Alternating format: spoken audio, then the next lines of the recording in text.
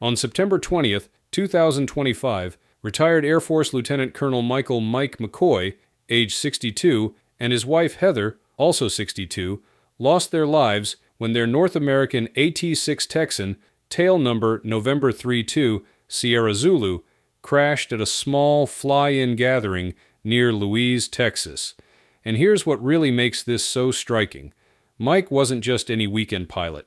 He was a decorated fighter pilot, a warbird pilot, someone with thousands of hours of experience in demanding aircraft.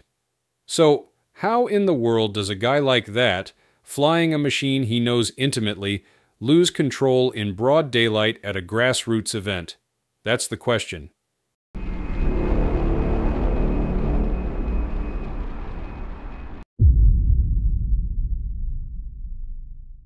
The crash happened during the under-the-wire fly-in at the Flying V Ranch, a long-running, family-style aviation gathering. It's usually dominated by Stearman biplanes, big, slow, classic open-cockpit trainers that love to cruise low and slow over the grass strip. But this year, Mike brought his AT-6 Texan, a much heavier, faster World War II-era advanced trainer. Right away, you've got a recipe for mixing very different performance envelopes in the same pattern. Now, what does the data show us? From ADS-B Exchange, we can piece together some of the last moments. About 95 knots at 900 feet, then later 73 knots at just 600 feet, while turning base toward the grass runway. That's slow for a T-6. And we're not talking about some cushy cruise altitude. This is low pattern work, with very little altitude to play with if anything goes wrong. Photographs taken at the event show the AT-6 entering the frame already in a fully stalled condition. You can see the belly of the airplane, nose dropped, right wing dipped, the classic look of a Texan braking to the right when it stalls. And here's the frustrating part. At this altitude, recovery isn't just hard, it's basically impossible. Once that airplane departed controlled flight in the pattern, the game was over. So the big question becomes, why did the stall happen here? This is where the aerodynamic story really matters. Let's back up and talk about what a stall actually is. A lot of non-pilots think a stall means the engine quit or the plane stopped moving. Not true. A stall happens when the wing exceeds its critical angle of attack. Angle of attack is simply the angle between the wing and the oncoming airflow. If that angle gets too steep, the airflow separates, lift collapses, and the wing stalls. Now here's the kicker. Stall speed isn't a fixed number carved into the airplane's DNA. It changes depending on how you're flying.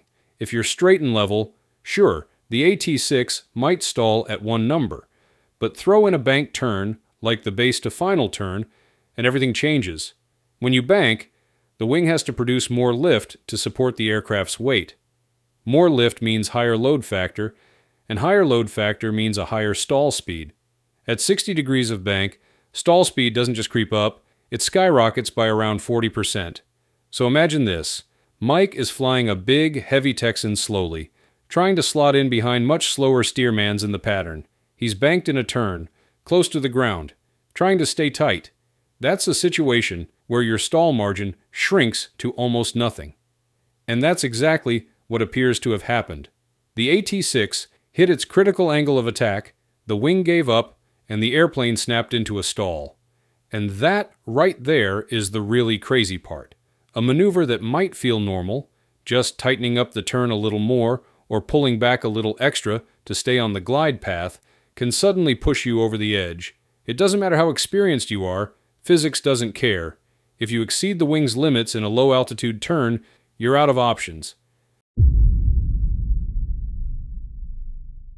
Now here's where things get really crazy. The AT-6 and the Stearman might both be old-school airplanes, but they're not even close when it comes to speed and handling. The AT-6's stall speed in a base-to-final turn is basically the same as a Stearman's cruise speed. That means if you're trying to sequence behind 1 in the pattern, you're instantly forced into flying slower than what's really safe for the Texan. And that's not even the whole story. Add in wake turbulence.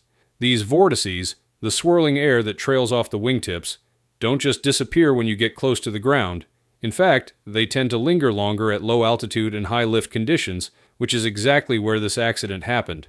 The steerman, being a biplane, actually complicates things even more. With two wings, you're not just shedding two vortices like a normal monoplane, you're shedding four.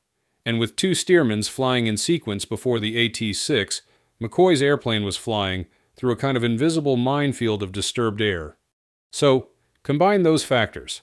An AT-6 forced to fly slow in a bank close to the ground while also potentially rolling into or out of disturbed wake. That's an environment where the margin for error is razor thin.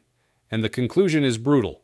Putting faster, heavier warbirds in the same tight pattern with slow, draggy biplanes creates a hazard that even the most experienced pilot can't always outfly. But let's talk about the human side of this, because airplanes don't crash on their own.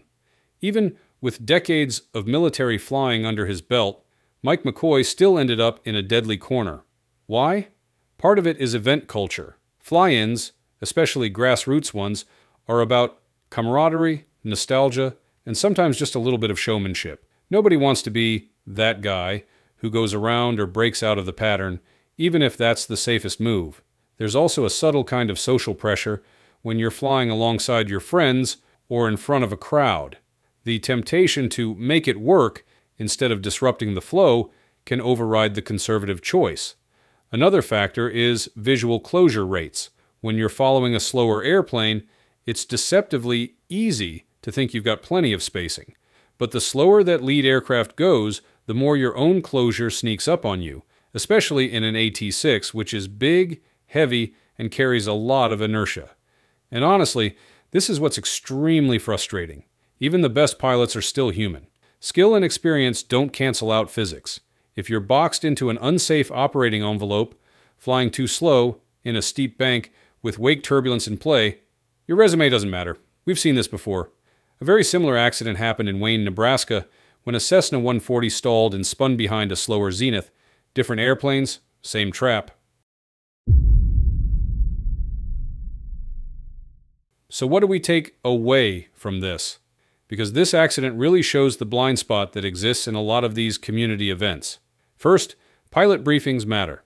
If you're going to have a mix of airplanes, fast warbirds, slow antiques, ultralights, whatever, you can't just throw them all in the same pattern and hope everyone figures it out. There should be hard rules on who flies when, or even separate circuits for different performance groups. Second, a dedicated radio coordinator can make a world of difference. Somebody on the ground with a handheld radio who can sequence traffic, call out spacing issues, and tell somebody to go around if things get tight. It's not as good as ATC, but it's way better than nothing. Third, and this is the big one, pilots need to normalize go-arounds and breakouts. There's no shame in climbing out, respacing, and coming back. The FAA wake turbulence guidance is clear. Don't get close, don't get low behind heavy or slow traffic. It applies just as much at a country strip as it does at a major airport. At the end of the day, events like Under the Wire are supposed to be fun, but fun can't come at the expense of safety. And if we want to honor the memory of Mike and Heather McCoy, the real way to do it is to learn from what happened here and evolve the culture at these fly-ins so this kind of accident doesn't happen again. Thank you for watching. Hit subscribe so you don't miss it when the report comes out. See you in the next video.